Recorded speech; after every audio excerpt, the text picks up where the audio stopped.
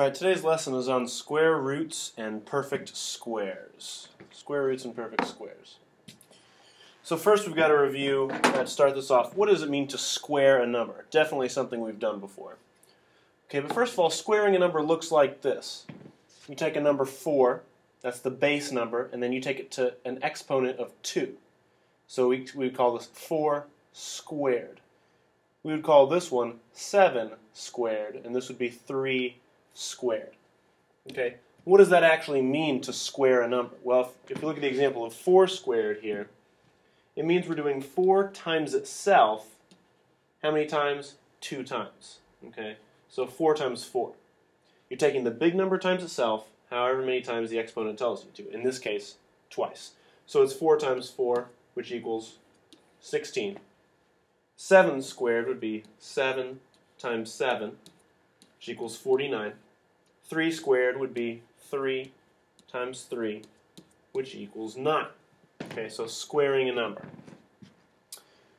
So square root then is what we're talking about today, and square root is just the opposite of squaring a number. In the same way that addition and subtraction are opposites, or multiplication and division are opposites, squaring a number and taking its square root, those are opposites of each other. And this symbol right here is the square root symbol. When you see that, that's your cue to go ahead and take the square root of a number. Okay? So how does it work? Well, let's say we have the square root of 16. Alright, if we have the square root of 16, what that's telling us to do is to ask ourselves, okay, what number could we multiply times itself, and the answer would be 16? So like, what number can we take times itself to get 16? The answer, of course, is 4.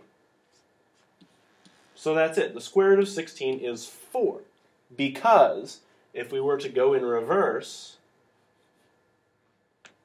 4 squared would be 16. So they're just opposites of each other. Okay? If we took the square root of 25, again, we're asking what number could we multiply times itself to equal 25? The answer is 5, because 5 times 5, 5 times itself, equals 25. Just a few other examples so that we really hammer the concept home here. Square root of 9 would end up being 3, because 3 times 3 equals 9. The square root of 100 is going to equal 10, because 10 times 10, or 10 squared, equals 100. And the square root of 4 is going to be 2, because 2 times 2 equals 4. Okay, this concept gives rise to a series of numbers that we call perfect squares. Perfect squares, okay? And perfect squares are numbers whose square root is a whole number. So all the examples we just talked about are perfect squares. I'll give you a few more examples.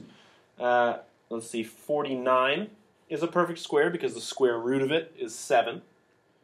64 would be one because the square root of it is 8. 81 because the square root of that is 9. Numbers that would not be perfect squares would be any number other than those. So 50, that'd be an example. 55, not going to work out. 61, not going to work out. There's tons of examples of numbers that are not perfect squares. There's far more numbers that are not perfect squares than numbers that are. Here's a list of the first 13 perfect squares. The first 13. Now you should be able to come up with these pretty easily on your own. And let's talk about the pattern that would help you do that. So the first perfect square is 1. How do we know it's 1? Well, because 1 times 1 equals 1. Okay? The second perfect square is 4. Why is that? Because 2 times 2 equals 4.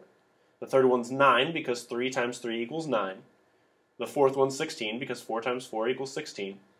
5 times 5 is 25, 6 times 6 is 36, 7 times 7, 8 times 8, 9 times 9, 10 times 10, 11 times 11, 12 times 12, and 13 times 13. We could keep going with this, but these are the only ones I would expect you to eventually have memorized.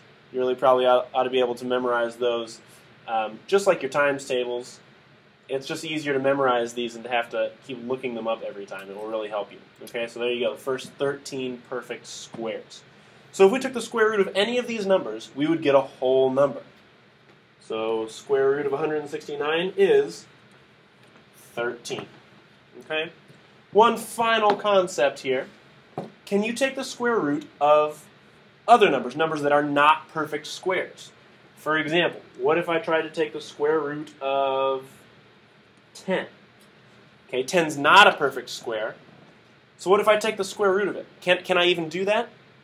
The answer is yes, I can do that, but I'm going to need a calculator to figure it out. This is not something that you will actually ever be expected to be able to figure out on your own, certainly not all the way through grade school or high school math.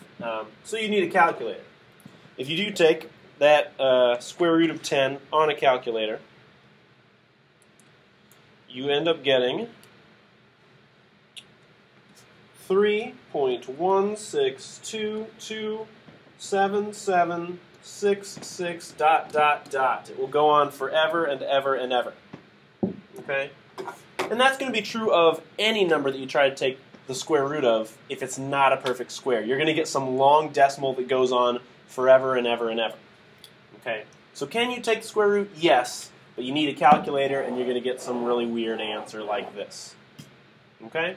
Alright, that's the lesson on square roots and perfect squares today. Don't forget to answer the question in the description, and we'll see you Monday.